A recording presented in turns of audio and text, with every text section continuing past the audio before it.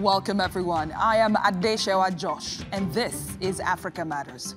Nearly half of Somalia's population, that's about 8 million people, are living through the worst drought in 40 years. So, what needs to be done? In Ghana, we talk to a painter who is using art to reduce stress and perform what he calls emotional surgery.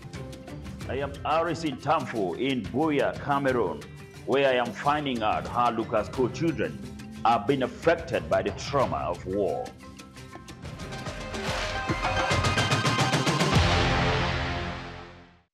The United Nations says more than 700 severely malnourished Somali children have died in nutrition centers across the country this year. The Horn of Africa has seen 4 failed rainy seasons since 2020, and experts warn a 5th one could lead to famine in other parts of Somalia by the end of the year. Crops and millions of livestock have been wiped out due to extreme weather conditions, and Russia's invasion of Ukraine has made food prices unaffordable for many families. The UN says around 1 million Somalis have fled their homes in desperate search for food and water, as 7.8 million people, or about half of the entire population, face starvation. UNICEF warns more children could die due to a deadly combination of malnutrition and disease outbreaks. Funding for Somalia has increased in recent weeks, but aid officials say they need $1 billion to offset the crisis. The unprecedented failure of 4 consecutive rainy seasons, decades of conflict, mass displacement, severe economic issues are pushing many people to the brink of famine. Today we're in the last minute of the 11th hour to save lives. The clock is running, and it'll soon run out. If nothing is done, time could run out for about 22 million people at risk of starvation in the Horn of Africa, according to World Food Programme's data. The unprecedented drought has not only hit Somalia, but Ethiopia and Kenya as well. The United Nations warns that the drought in Somalia could continue until March next year and lead to widespread famine. At least 1 million people have been displaced by the drought so far, and the influx of people into major cities like Mogadishu increases day by day, from where Ali Abdirahman reports. After losing all her cattle and crops to drought, Khadija Abdi was forced to take her children and leave her home in search of food. She's among thousands of Somalis who have moved into camps for the internally displaced, after their livelihood were destroyed by years without rain. I arrived here 3 days ago. I came from Burhakaba. We lost everything in the drought. I had 20 cows and they all died. Our land cannot produce maize. We need help. I came here on foot. Our first priority, food and shelter. God help us through this hardship. We need help. Women, children and elderly people are the most vulnerable. Hospitals are overwhelmed with thousands of malnourished children in need of an urgent treatment. At one Mogadishu hospital, doctor says that before the drought, 2 or 3 malnourished children were admitted each day. Now they see at least 10. The hospital is at full capacity with acute malnourished children from the IDP camps in Mogadishu. There are no vacant beds. We erected makeshift tents inside the hospital premises after all beds were occupied. We are working here around the clock. These children are the lucky ones. Many others still suffer in drought-hit areas. The government tries to help, but its capacity is limited.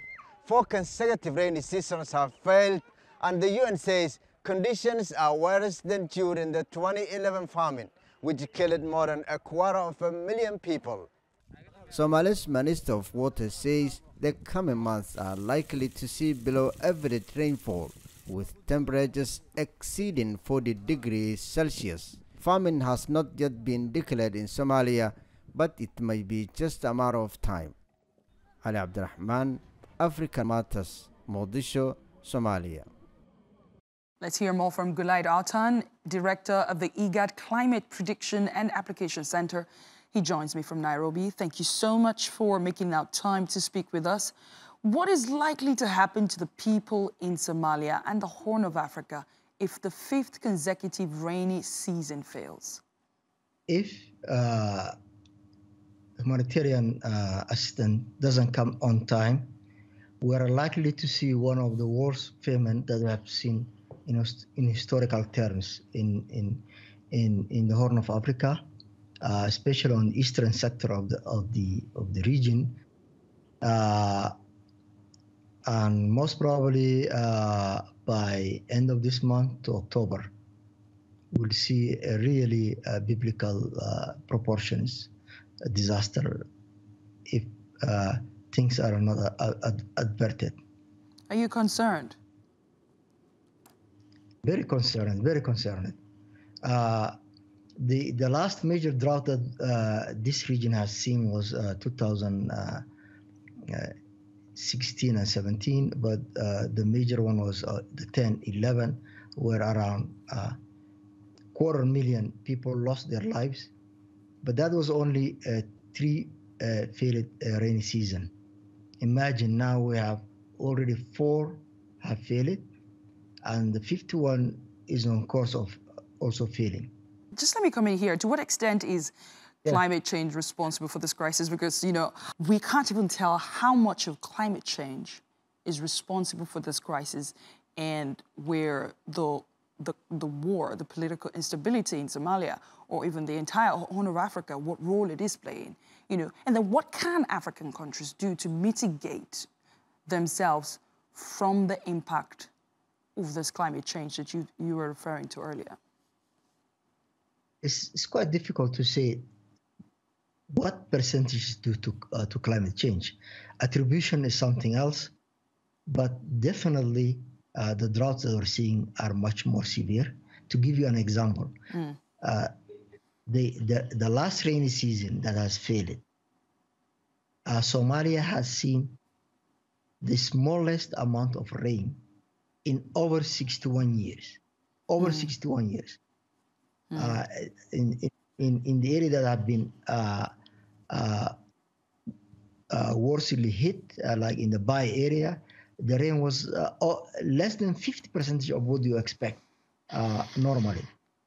What we need is to build resilience of the region, and most of the region economy is actually built on agriculture and livestock, things that depend on rain. That's right. So we need to reach our economic modus operandi. Right. Definitely. In the face of a looming famine, what can other African leaders do to support Somalia? My final question to you. Definitely, any help that Somalia can get is quite welcome. So now, the most urgent help is humanitarian assistance to those who are feeling the brunt of this drought.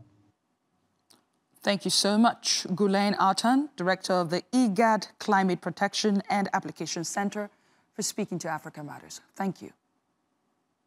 Thank you very much for having me.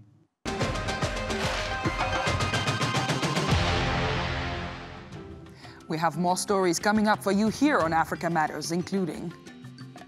I am Isaac Kaleji in Accra. I will show you how artworks like these are being used to help treat Ghanaians suffering from stress.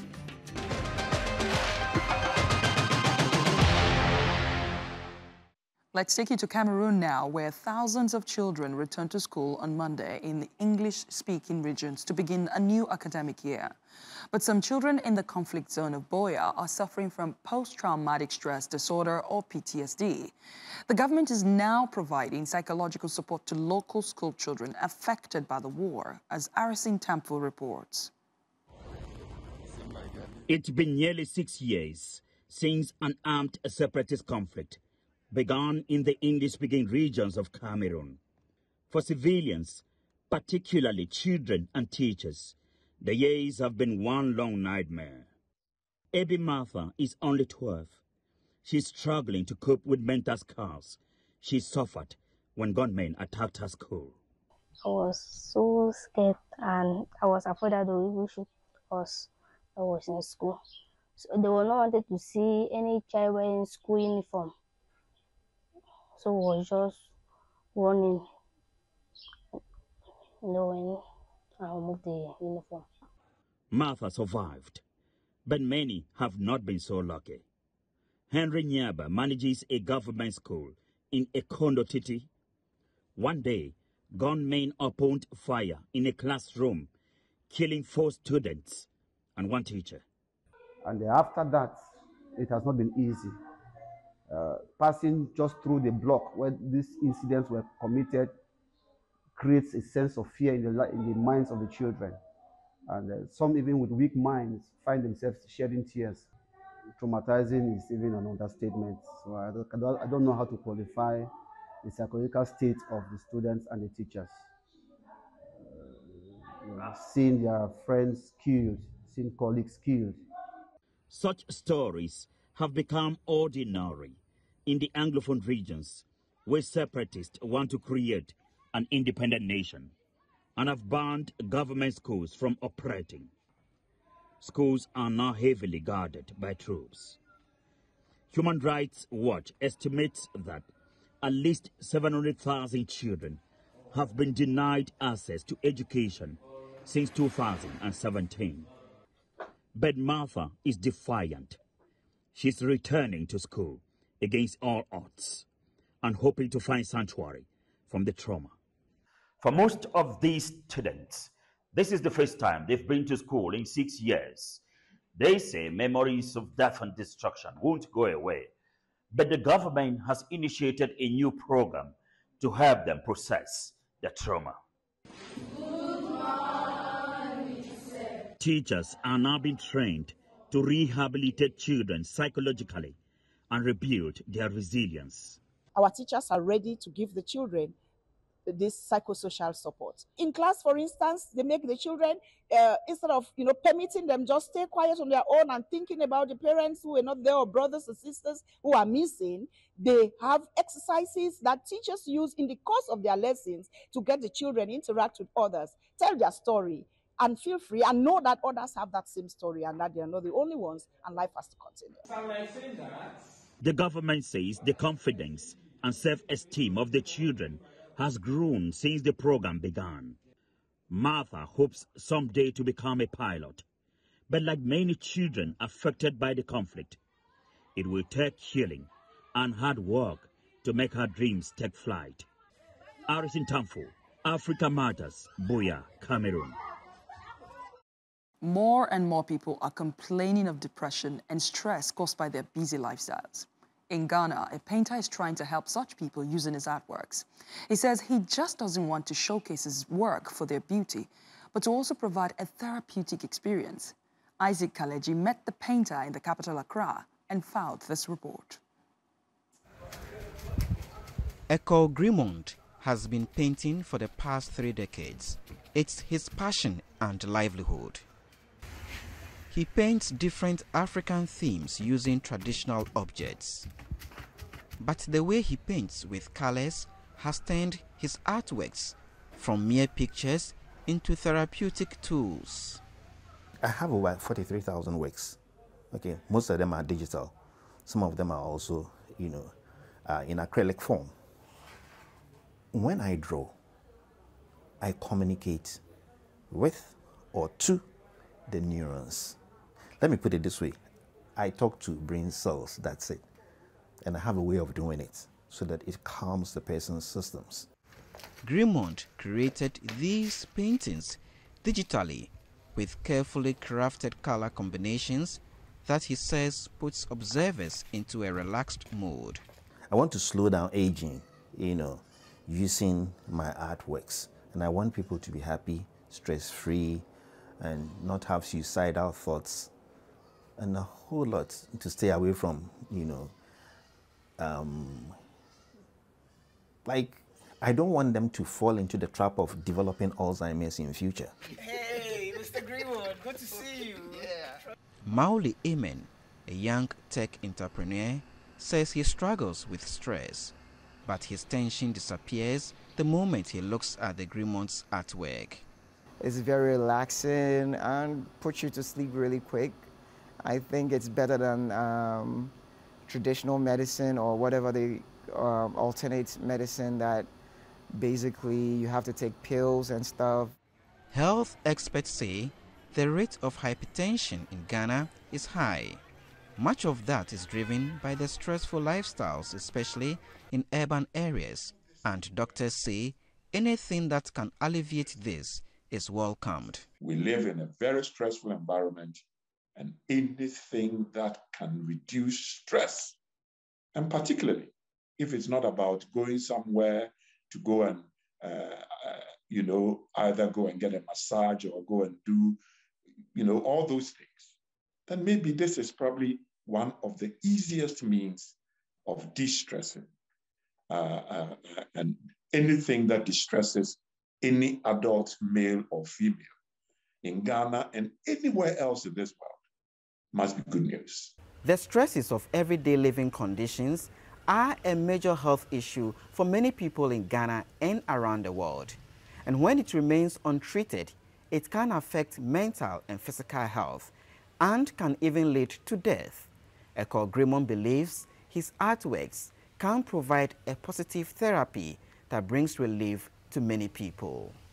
The painter is now focusing on expanding his services to help more people suffering mental health conditions. Isaac Kalaji, Africa Matters, Accra, Ghana.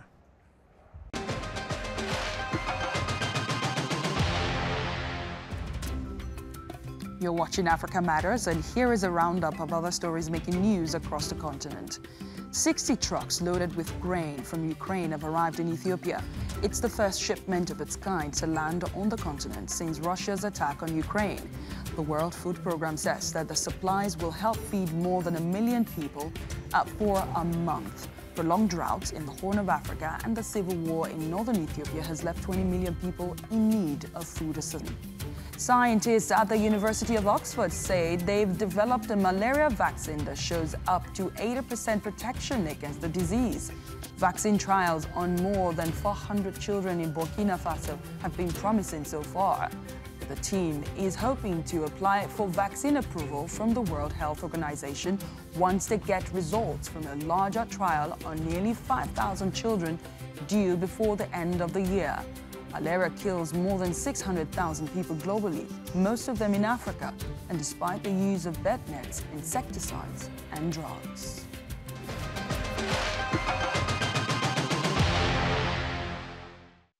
Welcome back. African leaders have criticized their Western counterparts for shunning a meeting in Rotterdam called to discuss funding for climate adaptation projects on the continent.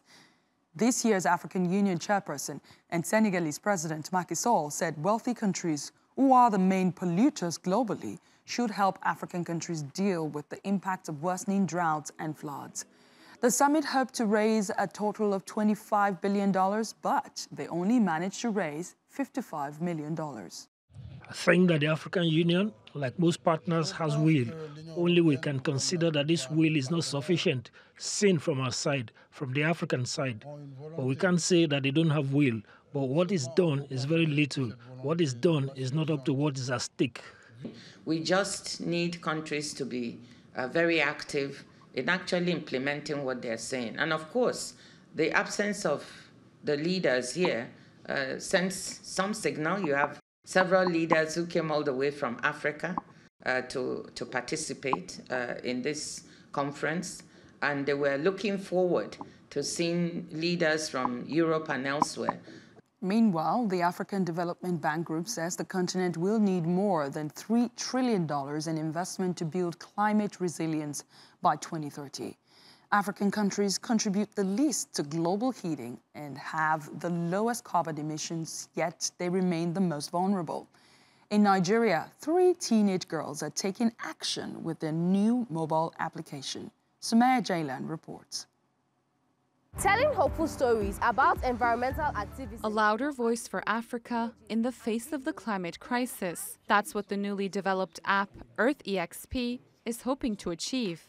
Its creators, 3 Nigerian teenagers, say Africa is sustaining irreversible damage despite its own minimal contribution to greenhouse gas emissions. They blame heavily polluting industrialized countries. We're actually very skeptical about it because even for the fact that Africa as a whole doesn't emit as much greenhouse gases like the Americans and other countries, we are largely affected. We are very, very largely affected by the floods, like she said.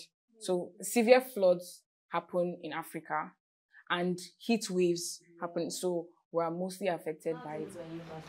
This app aims to change people's views by breaking down psychological barriers that prevent many from taking action on the environment. It uses hopeful stories about environmental activism, communicated through games, images, videos, and articles.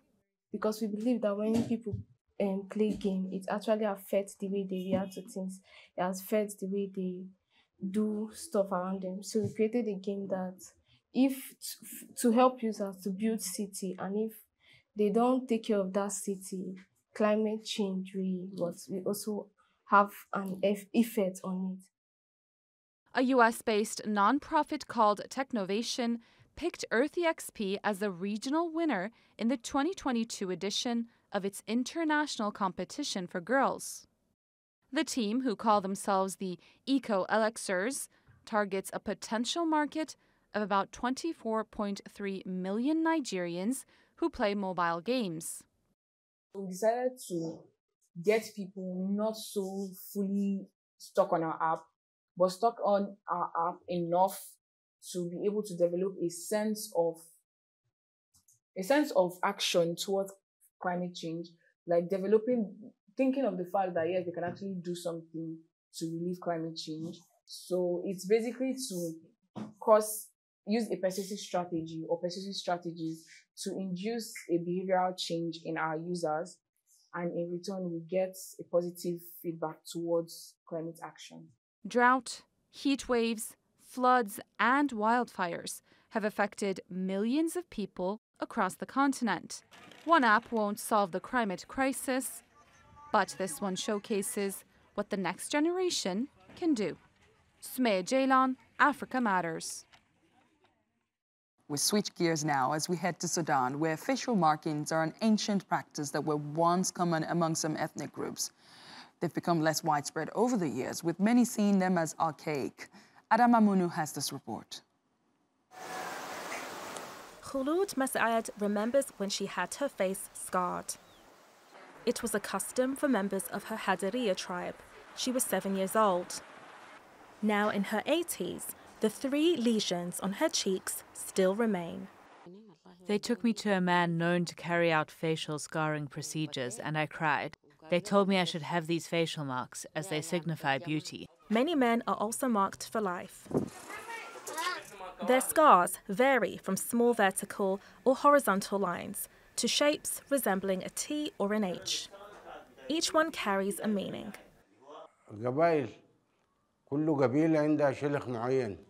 There are facial marks for each specific tribe, meaning you can identify a child and his father by their facial marks alone, and you can tell to which tribe they belong.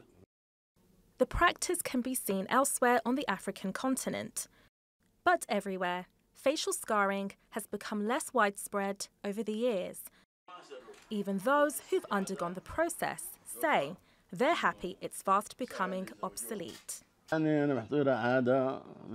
Generally speaking, I find this custom outdated, and hopefully it disappears because it is a distortion and harms people for no reason. Guleid, Babakar and Idris say they refused to mark their own children, and they're likely to be the last generation to bear these marks of the past. Adam Amunu, Africa Matters. This week, we explore Massawa, a port city in the northern Red Sea region of Eritrea. It's one of the world's hottest places with an annual average temperature of 30 degrees centigrade. Its Mosque of the Companions dates back to the 7th century and is one of the oldest mosques on the continent. Let's take a look.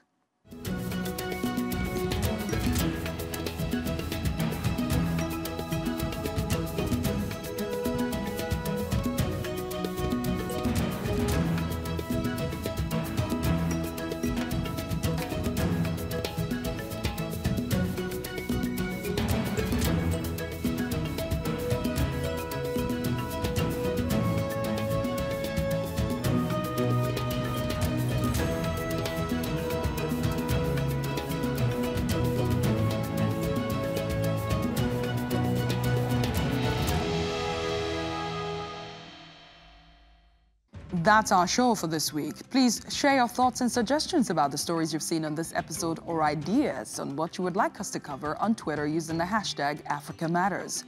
Feel free to reach out to me on my personal handle @AdeshawaJosh.